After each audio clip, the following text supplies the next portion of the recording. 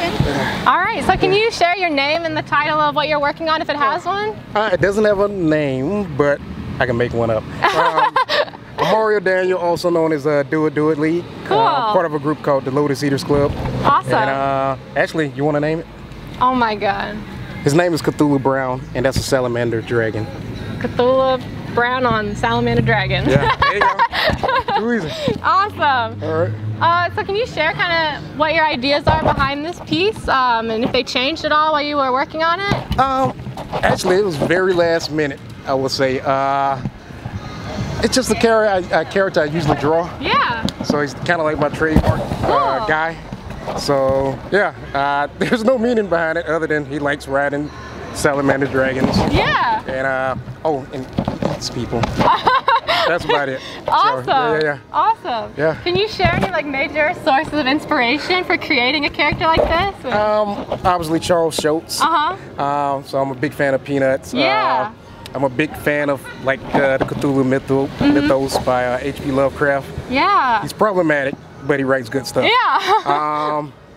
Then like 80s cartoons type stuff and sort of cheapy style. So I like drawing like cutesy stuff, but subverting it, making it, you know, kind of dark. Yeah, making it a little more dark. Yeah. So, cool. But yeah, that's the inspiration. Awesome. More or less, yeah.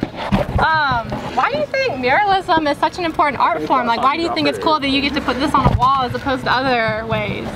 Like, it's just beautifying the city. Yeah. It's expressing yourself, you know, that whole thing.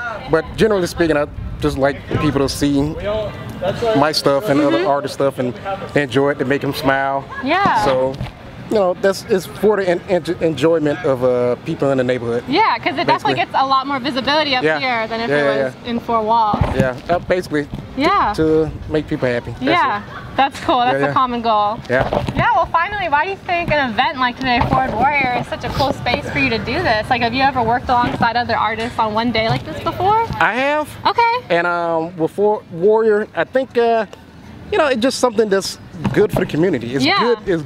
I mean, this wall is here. Yeah. It's a perfect location just for murals. And then the other option is just people throwing up graffiti. Yeah. You know, we might as well have like a little old one and then a transformer cat and a leopard, blue leopard. So I would rather that than Vato 36. You know what I'm saying? So yeah. A bunch of different ideas on one wall at once. Yeah, something more positive. Yeah.